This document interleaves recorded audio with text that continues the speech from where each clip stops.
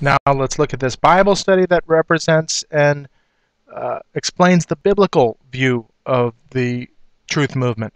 And we begin here with God at the top and what the Bible says. God magnifies his word above his name. If his word is no good, his name is no good. So therefore in Psalm 138, 2, God magnifies his word above his name. The promise of his word, Matthew 24, 35, this is, heaven and earth shall pass away, but my words will not pass away. So understanding this is said 3 times in the Gospels. And then moving on to God and his relation to Jesus, the Son of God, who is God, 3 in 1.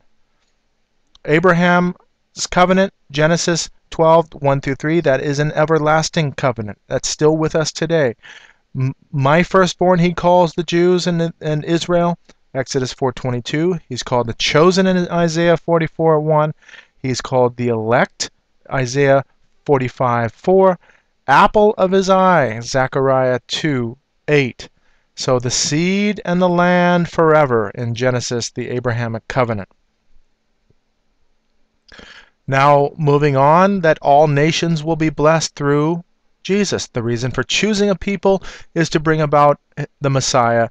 And so all of the feasts and all of this done early on was to teach the people that their Messiah would come and who he would be. But it was already prophesied that they would miss the Messiah. Here is the Isaiah 9:6, the birth of Jesus, and then Revelation 13:8, that he is the Lamb slain from the foundation of the world. And that John 4:22, salvation is of the Jews, referencing back that we are grafted in as Christians. Now, if you're not a Christian, please bear with me here. Then Romans 11, that Paul describes that he is an Israelite of the tribe of Benjamin, and that God has not forsaken his people, only blinded them. So understanding this, now God, too, understanding the Messiah coming through, God in the flesh. Now, looking at evil, we are being exposed to the New World Order, the Illuminati, corruption. We looked at Ezekiel 8 past in this, where underneath the actual temple they were worshiping the sun facing the east and worshiping the beasts and the 24 elders, clearly in defiance to God. Global bankers, financial system, corruption, we can see that clearly, and it's being exposed already.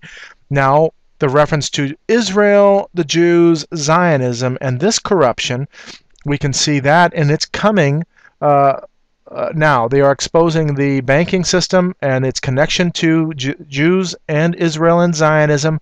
The occult, satanic side of the truth movement is exposing a new world order from Zionism.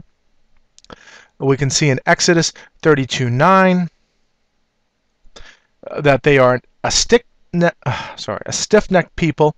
And then so are we questioning evil here? Proverbs says evil was created, and God has created evil, and evil is created for the day of evil. So understanding that we are all evil, and this is all part of God's plan. None is righteous. So we should all, as Christians, we should all be relaxing and saying, hey, none's righteous.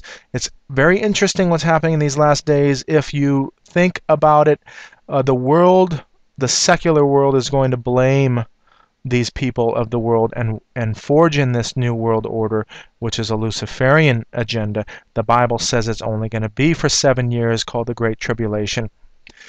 We are called as Christians to understand that none is righteous. It's almost like it's saying, hey, if you're going to blame the Jews for your problems, you better look at yourself. This is what I believe is happening here. None is righteous, all have sinned, Romans 3:10 and 3:22. Israel not forsaken, only blinded temporarily. If we understand prophecy, they are blinded. They will know Yahweh, then they will know Jesus coming in the tribulation. And then remnant always saved, Romans 11, Revelation 11. There's 144 remnant, plus many that are gathered throughout the world that will be a remnant. And Matthew 28:16-20, as Christians, we're to focus on the Great Commission, the gospel being preached to the entire world. God will deal with his people, so let's relax, trust that God is going to deal with his people always. Amos says, of all the families of the world I have chosen you, Israel, and therefore I will punish you. Pretty bold statement by God, and truth ringing that he will always deal with his people. We are grafted into the promise, the Jews. And so, but as far as the Jews themselves, the Torah Jews, they will have their eyes opened, and these are the people that put Jesus on the cross, and their seed that is still with us today. God will deal with his people always. Warning, do not burden yourself.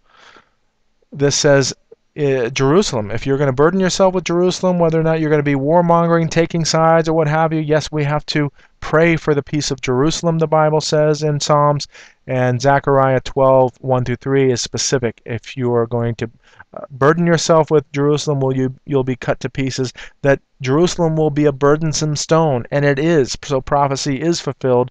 So trust in Romans 11:34 through understanding that all things are God's, and everything is playing out to his purpose and plan. Now, looking from left to right, the Jews and the Gentiles, Romans 1-16, meaning to the Jew first, they were given the oracles of God, and now we are in the Gentile era where Paul goes out and preaches the gospel to the Gentile world. We're in that era, and now lastly, going through all of this to the blessed hope.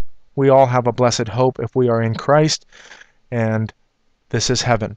So understanding God, Jesus, how important Jesus is in this realm. He is the most famous person on this planet. Everybody knows Jesus, but nobody knows who he is.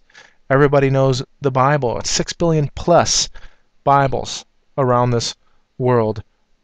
If it is a control mechanism, then everybody would be reading it. But nobody reads it. God, Jesus, is there evil? Yes. As the Christian, we're to relax and trust the Word of God. We have Jews and Gentiles. The entire world is now allotted the blessed hope. We're just understanding this in this world. It takes humility to understand that we have a God that we serve. So understand this, research this. Please do it for yourself. Don't just take it from me.